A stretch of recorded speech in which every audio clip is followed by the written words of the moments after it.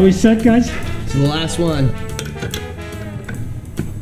All secure? Sounds great. Let's go diving. Jean-Michel! What is it, kids? What's going on? Can you help us find where SpongeBob SquarePants lives? But we can't find Bikini Bottom. You mean somebody lost a Bikini Bottom?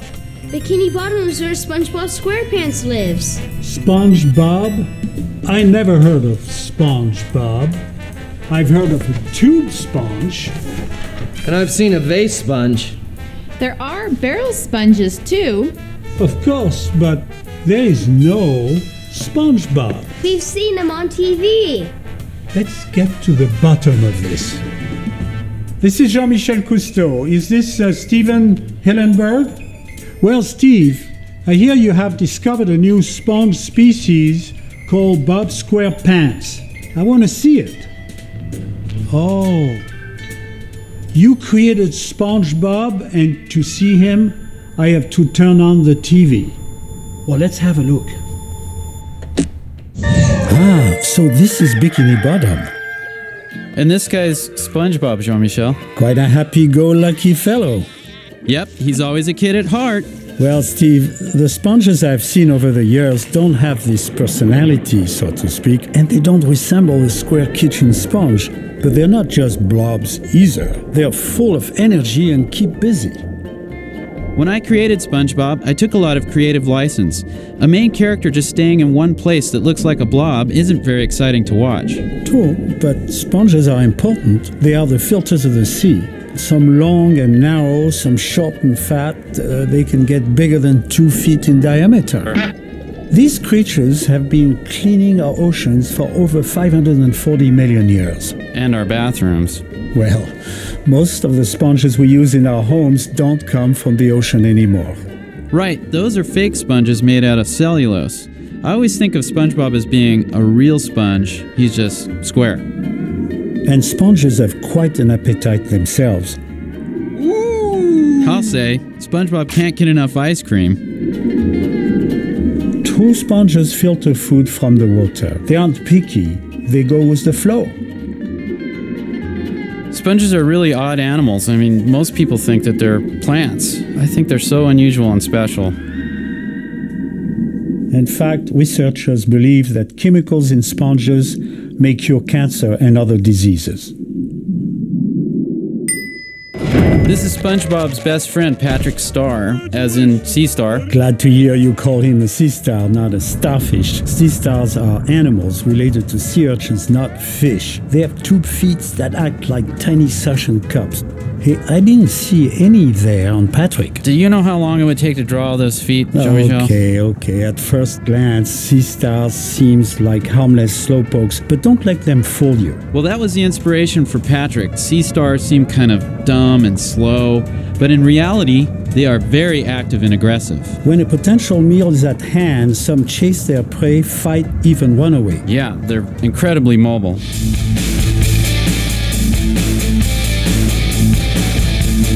They control population of other species on the reef by eating them, keeping things in balance. Well, then Patrick is definitely true to his kind. He loves to eat. And their eating habits are strange. Get this.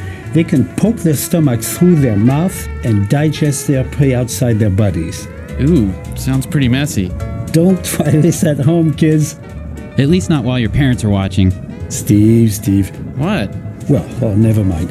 Well, at least I think we agree that they are remarkable as they are beautiful. Without a doubt. I'm busy planning to rule the world! This is Plankton. He's based on an actual plankton called a copepod. You know, Jean-Michel, the little crustacean with 2 antennae and 1 red eye. There certainly are enough of them to rule the world. Billions and billions of them. They can be miniature plants, phytoplankton, or animals, zooplankton. Your character, the copepod, is definitely an animal and he's been eating his greens. Plant plankton are tiny and at the very bottom of the food chain, the grass of the open sea. Zooplankton can be tiny or big like jellyfish. From what I understand, the word plankton is Greek for drifter. Yes, but the most part, plankton are drifters transported by currents, but some can swim all the way from the depth to the surface. Well, what's fascinating to me is that some animals are plankton when they're very young, larvae, and then they grow up to be larger animals or plants and are no longer plankton. That's true. I really love how some of them look like they come from another planet, too. Especially the gelatinous zooplankton, perhaps the most delicate life form in the ocean. Practically living water that even glows in the dark. Living water, I like that. Well, some of my favorites are the ones that make webs. Well, my favorites are the ones that look like they're from another planet. Strange as they may be, they're like us, resident of planet Earth. Hello, I like money. I see, you also created a crab character. Let me guess, does he have a crabby personality?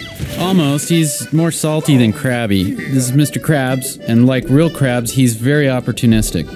Well, right away you can see that crabs are like big insects. Their skeleton is on the outside, so if they want to grow, they shed their outer skeleton, and voila!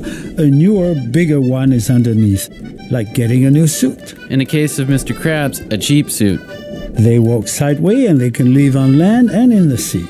So whether it's high tide or low tide, they're pretty much covered, right? Funny you say that, Steve. Some love to decorate their bodies with seaweed, rocks, live sponges, and anemones, even trash. Mr. Krabs decorates himself with dollar bills. Hermit crabs need more protection, so they look for empty shells like snail shell to move into. They carry their home on their back wherever they go.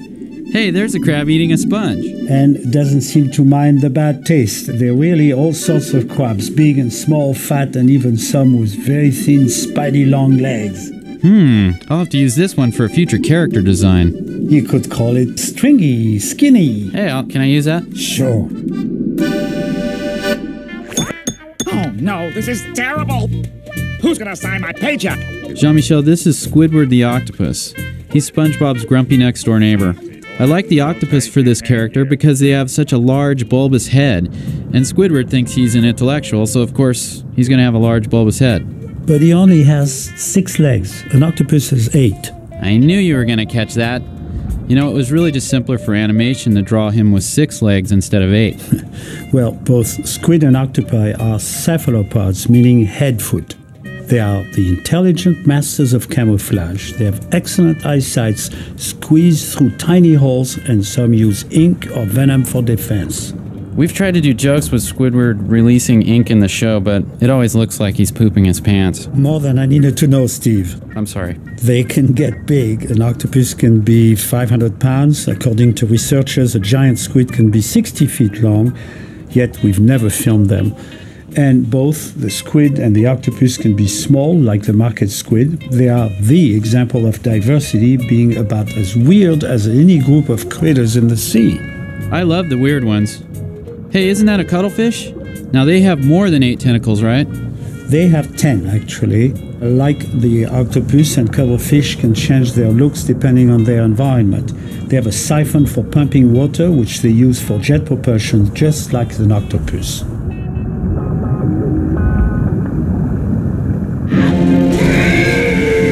Wow, this doesn't look good. Is this the end of SpongeBob? No, but he'll be more cautious the next time he stops for ice cream. He's being tricked by one of the most bizarre creatures in the sea. Bizarre and sneaky. And ugly, but I adore Frogfish. I'll let you in on a secret, Steve. My nickname is Frogfish. I'm sorry to hear about that. Well, these guys have a big mouth. Their squirmy thing is a lure, a built-in fishing pole. Frogfish have perfect camouflage hiding spot, lure the fish in, and whammo! Pole. Frogfish have perfect camouflage. A squirmy thing is a lure, a built-in fishing pole. Frogfish have perfect camouflage, so they find a good hiding spot, lure the fish in, and whammo! Dinner is served. Well, in the movie, we changed the worm lure to ice cream sundaes because that's what attracted SpongeBob and Patrick. So what gave you the idea to use a frogfish? While we were making the movie, I saw one while snorkeling on a reef in Hawaii. It was hiding out on this big yellow sponge, believe it or not. I watched it creep along on its little feet, and I thought, I've got to use this in a movie. It's so fascinating. They really don't like to swim. They're simply not made for it, so they use their fins as feet to walk short distances and at times even gallop. Gallop? I didn't see that when I saw one. It's true, they may seem clumsy and awkward, but at the right moment, they can really move. Well, they may seem ugly, but there is something that is truly disturbing under the sea. And what's that? The wastelands in the ocean. Places that were once vibrant and thriving with life. You mean bleached and dying coral reefs. You know, SpongeBob, there's a lesson to be learned from all of this. What's that, Patrick? I mean, look how beautiful the ocean can be. Life and color everywhere. It's too bad that humans have had such a negative impact on it. Yes, it's sad and it's a problem. If we don't do more to understand and care for coral reefs, we may lose them for good, possibly in less than 30 years. Look at that, the reef has lost its color. When the coral reef looks bleached, it's sick. It's lost the ability to work like a city under the sea. It cannot support life. It's sad but true. Human activities damage the reef. It looks like someone dumped sand on the reef here. That's called sedimentation, caused by runoff from land. It smothers the reef. Eventually, our life will be affected by our poor treatment of the ocean. But we humans can do something about this, right? Right. It's not too late to protect the ocean. Thank you, stranger! Now, this is one character I certainly know. Unlike you, Jean-Michel, this diver is not such a nice guy. He's the villain in the movie, modeled after an old-fashioned hard-hat diver from the late 1800s. As you know, they didn't swim, they walked, and must have looked like towering giants to anything living on the ocean floor. Diving in the early days was very dangerous. To explore the ocean, the first step was to put on a thick suit and a heavy helmet and pump air down to the diver. It was difficult, but the connection between humans and the ocean is critical, and to better understand and protect it, we must explore. Our lives depend upon it. What's up with Mr. Stripes here? He's demonstrating the second step. To put the air needed to breathe in a tank the diver could take with him. The equipment was uncomfortable. Movement was difficult and the air supply was limited.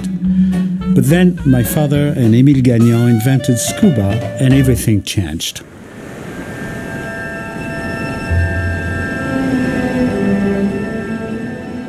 Divers today enjoy advanced diving equipment that makes diving and working underwater safer and more comfortable. We now use different mixtures of gases to breathe, so we can safely go deeper for longer periods of time. Technology has allowed the human race to embrace the underwater world and become a man-fish. My team uses highly advanced systems, some that make no bubbles, so we can get up close to marine life. Our masks are designed so we can talk with each other underwater and with our crew above the surface. Wow, this is a serious dive suit here. That's the newt suit. It works like a submarine, allowing the person inside to go deep for long periods of time. Then there is Deep Worker, just one of many subs that make deep ocean exploration possible. Well, thanks a lot, Jean-Michel. You've really taught us a lot today, and I hope you enjoyed the tour of Bikini Bottom. Well, thank you, Steve. Let's talk soon, okay? Is it clear now? Yes. I still wish we could go to Bikini Bottom. Well, the ocean is full of wonderful places. As a matter of fact, we're going there now. You want to join? Yeah! Let's go. Hey, somebody looking for a Bikini Bottom? We already found them. On TV. Come on, man, get with it, will you?